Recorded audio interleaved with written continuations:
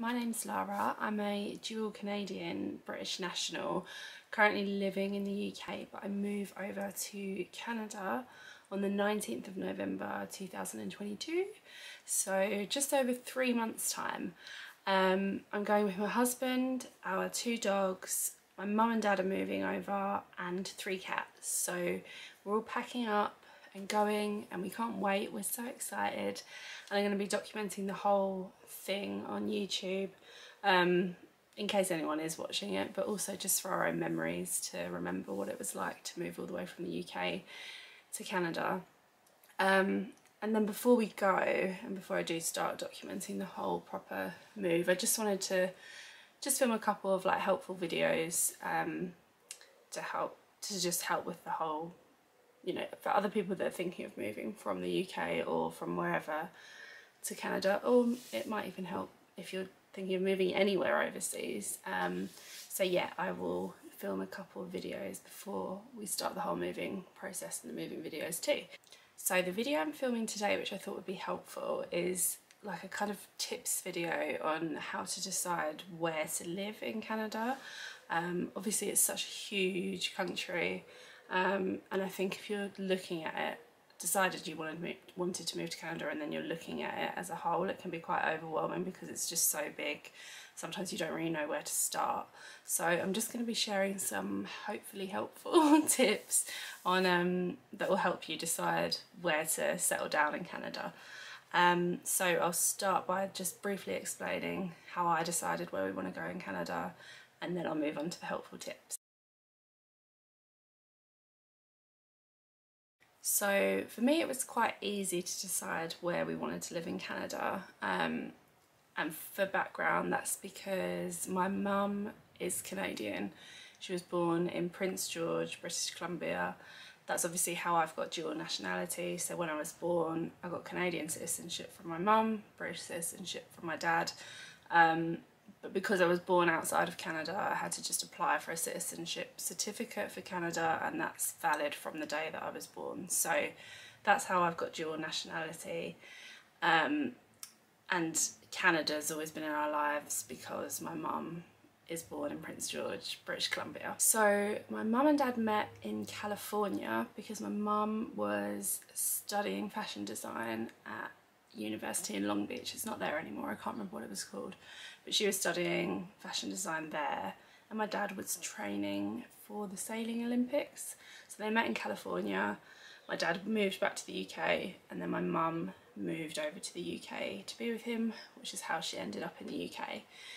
Their plan was originally, like, they came over to the UK, and then within a couple of years they were going to move back to Canada, but they just got really settled with jobs. And then when I was about 4 and my brother was 2, they were going to move us over to Nelson, British Columbia, but they didn't. So yeah, that's how they met, that's why we're over here. And then this is leading on to how I decided where to move in Canada. Sorry, I know I said it would be brief, I just tend to ramble. So yeah. So because my mum moved over to the UK, and all her family was still in Canada, it involved a lot of trips over to Canada. By the point when we were children and visiting Canada, her mum and dad, my granny and grandpa, had moved down from Prince George to Oliver, British Columbia. So we would fly over to Vancouver, spend a couple days with my mum's best friend who lived in Vancouver at the time, and then we would go and spend 2 to 3 weeks with my granny and grandpa in Oliver, British Columbia. And while we were in Oliver, we would spend a lot of time driving to Penticton, which is about a 35 to 40 minute drive from Oliver. And yeah, just had so many good memories of being in Penticton as a child. And I knew I wanted to be in the Okanagan, because it's got quite mild winters for Canada, which is a big thing for me. I don't want to be somewhere where it's really, really, really super cold personally. And then it's got nice warm summers, but I mean most of Canada has nice warm summers anyway. So yeah, I knew I wanted to be in the Okanagan, and I knew I really liked Penticton and had a lot of childhood memories there. So that's how I personally decided where I wanted to go in Canada. And now I'll move on to the tips of how somebody looking at Canada brand new could try and decide where to live. and I'm gonna mention quite a few things that my husband looked into when I suggested moving to Penticton. Yeah, and how he figured out he would be okay there. I'll probably do like a separate video on why we decided to move to Canada, but I won't do that now. So tip number one, I would say, so you've decided that you want to live in Canada, I would say to look at the country as a whole. And personally, if I was doing it, looking at it brand new and didn't have any idea where I wanted to go, I would decide which province I wanted to be in first, because obviously there's so many provinces across the whole country. So I think you need to like decide what you want out of Canada first. So do you want like mountains and nature, and that you're best off in British Columbia or Alberta around the Rockies?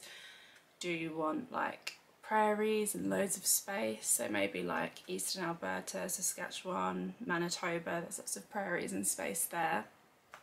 Do you want like lots of lakes? I know Ontario has loads of lakes and it's close. I mean, I'm sorry, my dog's interrupting me. Come here. Hello. So this is one of them. This is Piper, and you're going to move all the way to Canada, aren't you? And I can hear the other one coming up. Is she going to come? Willie? Hi. Here's the other one. Oh, look at them. Look at them, they're so cute. Oh my goodness me. Ooh. Sorry about that. So yeah, I know there's lots of lakes in Ontario, and I was going to say it's something really stupid. I was going to say it's close to the US border, but obviously every province pretty much borders the US. But yeah, do you want that kind of thing? Do you maybe want a sort of European, maybe French kind of feeling? You could go to Manitoba. Do you want like maritime coastline? Then maybe somewhere like Nova Scotia, Prince Edward Island. So I think maybe use that as a starting point, and then you can decide on a province, and then you can look within the province more closely. So once you've got a province in mind, what I would then do is I would look at all the big cities within that province. Not because I'm saying, you know, you might not want to move to a big city, but I'll use British Columbia as an example because I'm like my mum, I'm a BC girl. All my time in Canada has been spent in BC, apart from when I've been in Banff in the Rockies in Alberta. Although I so want to visit the other provinces. One of the first ones we want to go to when we move over is Nova Scotia. I just think it is so beautiful over there. But anyway, I'm rambling again, I told you. Whenever I talk about Canada, I just don't seem to stop. So yeah, I'll use British Columbia as an example of why I mean to look at the bigger cities within the province first. So say you've decided on British Columbia, and if you look at all the big cities there, so it will bring up like Vancouver, it would probably bring up Prince George, Kelowna, possibly Kamloops, Chilliwack, that kind of thing. What you can do is within that big city look at other smaller cities or towns or villages that are nearby, and then you can look into detail on each one to see if they have the kind of thing that you're looking for in the place that you want to live. So, you know, like if you were looking at Kelowna, for example, that's a big city within the Okanagan. You might want a big city, but if not, you could look at other smaller cities around there, like Penticton, Vernon, or you could also look at the places that are a lot smaller, like Oliver. Osoyoos is a lot smaller. So that kind of thing. So then it just, I think by looking at the big cities, you can look at other places around there, and it's kind of easier to find out cities and towns in Canada just because it is so big. So yeah, I would then put that as my second point. I'm really sorry if you can hear my dog in the background, Piper. I can see her in her little bed rolling around. So sorry if she makes noise. So yeah, once you've kind of had a look at smaller towns or cities or big cities and what they offer, you can then kind of think about what you want in the place that you live and to see if these places have it. So like for example, when I suggested Penticton to my husband, he knew the sort of things that he would want in a place where he would be happy to live there. So like he wanted a gym, a cinema, bars, restaurants, places where he could like watch events, that kind of thing. So yeah, I just think figure out what, you know, the things that you want nearby to you that would make you happy, and you can check if these places have them, and then that would also help you in making a decision of where to maybe start looking. Another good point is if you look at jobs in the area, or you know, in the town or within the area, just to make sure that the place that you're looking at does offer the kind of work that you're looking to go into, because obviously that's quite important as well. I mean, I know the job market's pretty good in Canada, so you shouldn't have an issue, but just to make sure that the line of work that you're in or whatever, that there are available jobs where you're looking to live. Something else my husband did with Penticton and where we live now in the UK is there was like a cost of living comparison website. I'm not sure what it's called. I'll try and get him to find it and I'll link it below. But like, you can just sort of compare costs of different things of the place that you're looking to move compared to where you live now. I mean, obviously some things are going to be more expensive in Canada, some other things, hello Pepper, might be more expensive in the UK. I knew you were going to do that. I'm trying to film a video. How can I help people if you're always barking at the door? I completely forgot what I was going to say. Sorry, I'm going to try and wrap this up quickly because Piper is wanting attention, aren't you? So yeah, some things will be more expensive in Canada, some things will be more expensive in the UK and vice versa, but it's just quite, I thought it was quite a good idea just to kind of have a rough idea in mind of how much things cost in a city or town. Stop it! Stop it! Stop it! Okay, so I'm just going to mention this last tip really quickly.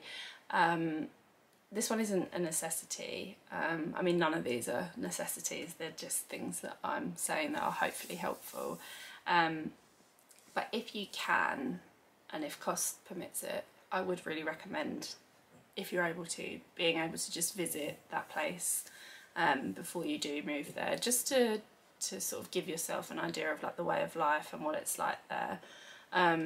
Because when I suggested the Canada move to my husband and we spoke about Penticton, he said he would need to visit it first before he made a final decision. And obviously he did go there and he loved it, and we're going ahead with our move. But yeah, it just kind of gives you a bit of an idea of what it actually is like there. But it's not necessary at all, because I know so many people have never even been to Canada before and they move there and everything's exciting because you're just, you know, you're learning everything as you go and it's all new and exciting. So it's not necessary at all. It's just if you can, if costs and time allows it, then it's just quite nice to be able to visit there before, but it's not necessary at all. So yeah, I think that's everything I was going to say. I hope that's helpful in some kind of way as like a starting point of looking at different cities, towns and that, because it is so huge, and all the provinces are so different. So yeah, that is how I would start looking at it, is by province and figuring out what you want, and then you can go from there. So yeah, I hope this was helpful.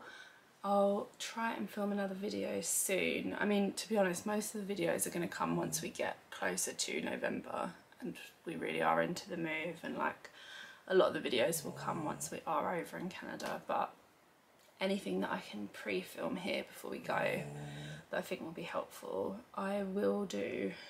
The next video I film might be why we decided to move to Canada, but at the same time I don't know if I should do that until we're actually there. Maybe I should. I don't know. I'll film something soon. But yeah, I hope this was helpful and thank you so much for watching. Bye!